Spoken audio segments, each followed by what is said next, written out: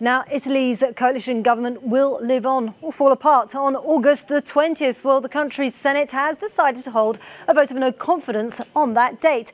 But Deputy Prime Minister Matteo Salvini has now dangled an alternative scenario in front of lawmakers. Vote to cut the number of parliamentarians, something his coalition partners, the Five Star Movement, have wanted all along.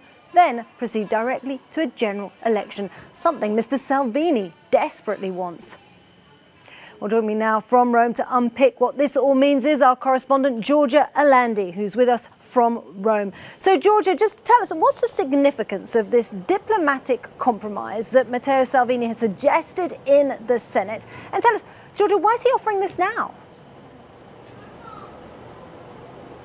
Good evening, Isabel. So as you mentioned, the session opened at 6 and 1 hour later the Senate decided that on the 20th of August it will have to vote on a no confidence motion against Prime Minister Conte. In a way, the Senate rejected the proposal made by the centre-right to hold that vote tomorrow, and instead it voted in favor of the proposal made by the Democratic Party and the M5 Star to hold that vote on the 20th of August. Several senators spoke. One took the floor, that is Matteo Salvini. It's been quite a while since he did not speak in the Senate, since the time of the BuzzFeed report on the alleged funds received by the League from Russia. He said something quite specific. First of all, he said, well, I don't understand why lawmakers are complaining about the fact that there was someone back to Rome. And then he said, let's give the chance to the people to say what they really want. And obviously he hinted to the elections. And then he said something quite surprising. He said, well, the M5 Star are calling for legislation cutting the number of lawmakers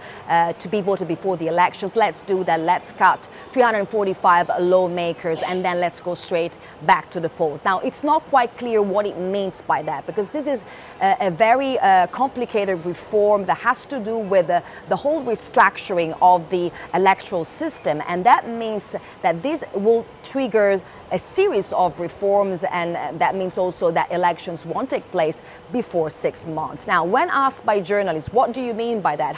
What do you mean when you say that you can go back to the polls the day after? He said, well, according to the Constitution, it is possible. So it is possible to vote on that reform, dissolve Parliament, and then let the following government deal with that. Now, the M5 Star said, we don't accept this compromise. We will let President Mattarella decide the way ahead. But one thing is for sure is that the issue of timing here will be even more complicated after what Salvini said. OK, Giorgia, in a nutshell now, but, what can we expect of this no confidence vote on August the 20th?